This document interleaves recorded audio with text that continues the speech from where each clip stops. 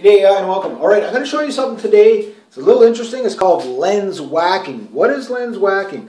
Well, basically it's lens whacking or lens, the other thing to call it is lensing. What it is you're going to basically create a kind of an interesting effect. Let's say you want a tilt shift lens, but you don't have the tens of thousands of billions of gazillions of dollars to buy one. What you can do is you can kind of get the same effect using different types of lenses. Now I'm just going to use this for demonstration purpose. These DX lenses or lenses without a manual aperture, the electronic aperture, you can't use them. You have to use an older lens, kind of like this one here, but because this will be my subject for now. What happens is you set it wide open. And you're probably best off to use a lens that is going to be, maybe say, less than telephoto. I can get away with a 70mm lens doing this, but not easily. So I'm going to use it in 18. And this will give you some extreme macro shots. It'll give you some really cool, kind of dreamy, kind of like effects. But what you're going to do is, number one, hold on to your camera very, very tightly and securely, like you would normally do. And instead of putting the lens into the camera, you're just going to kind of cradle the lens like this. And what you'll do is you'll look through. Now in this case, the aperture is kind of closed, so it's really dark and I can't really see much. Well, I can see something. And then you can move closer or further from it, and you'll get different effects. Now, it doesn't work with this lens because it might work outside, but again, you would shoot wide open. You're going to have to put your camera in manual mode. In fact, what I'll probably do is, I'll take the other one. So you're going to probably, depending on the light, if you're in direct light, you probably won't see anything. You'll be overexposed no matter what you do. It takes a little bit of a getting used to. What I'm going to do is actually, because this lens actually works quite well. So what I'm going to do is I'm going to take it off of this camera. I am still working on that. Still working on it. I almost had it working the other day, but yeah, well. So I'm going to open it up to 3.8. This is a 75 to 150 de jour lens. So I'm going to put it on infinity. Open it right up, so it's wide open. And then what I'm going to do, I'm going to grab my camera, nice and securely again. And I'm going to look. Oh, I'm looking at the wrong end of my camera here.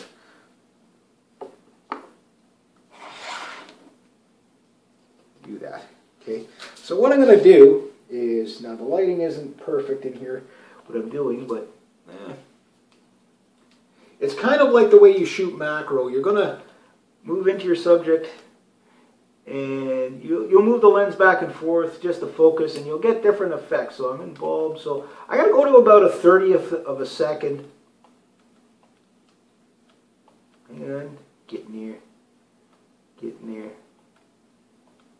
10th, 20th, 30th. That should be enough now. Hang on.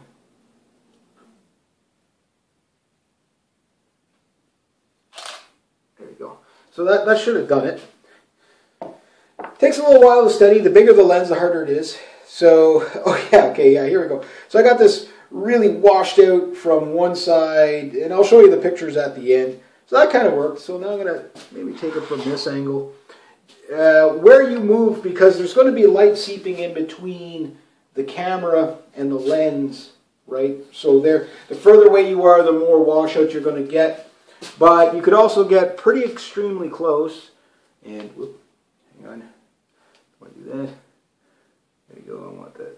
Yeah, there we go. So I'll get my Pentax right about there. And maybe I'll go 30th of a second. Again.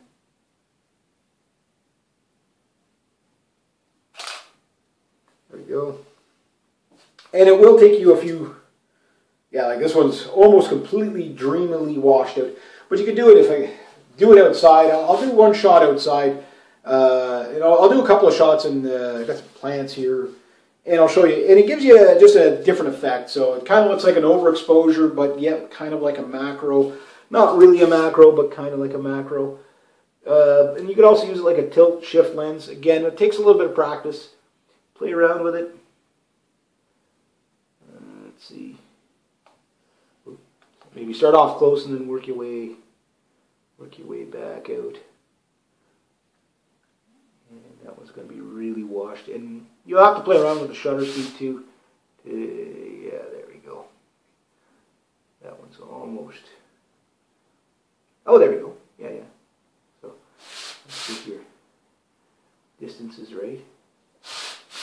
Yeah, maybe I'm too close here. And then, whoop. Again, it takes a little bit of practice to do this.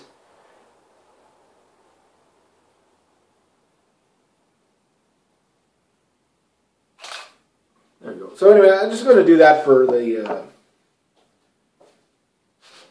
that one's actually kind of cool. And yet there are drawbacks to doing this, though. Number one, your camera is open and exposed, so don't do this where it's windy and exposed and stuff like that, because that won't be good for you. That would be bad for your camera. So that's one thing. The other thing is that the camera in itself, when you're manipulating the lens, what you're going to find is that you're going to either let in a lot of light or not enough light, and you'll get too much wash, not enough wash. Getting the shutter speed is really difficult, but play around with it. You might be able to get some pretty cool effects with it. It's called lens whacking or lensing. Interesting. Not something I'm going to do too often, but also too, like for example, this is a really cool lens. Oops, excuse me, sorry.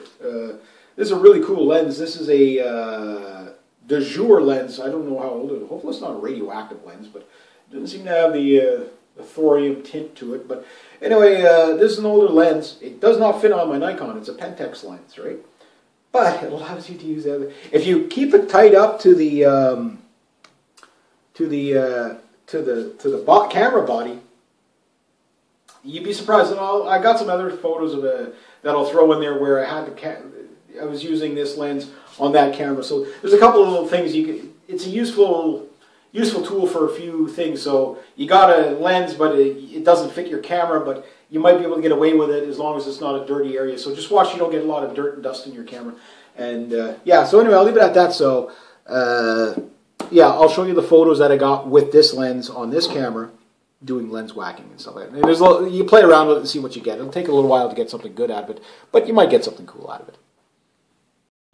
Okay, here's some of the shots that I took while doing the lens whacking. The lens I'm using is a de jour 75 to 150. It was off my Pentax. It's actually a nice lens, and I was using my Nikon D100.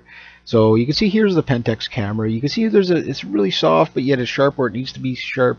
And again, you just move the lens back and forth in front of the camera to get it as sharp as you want. But you can see how the light comes in.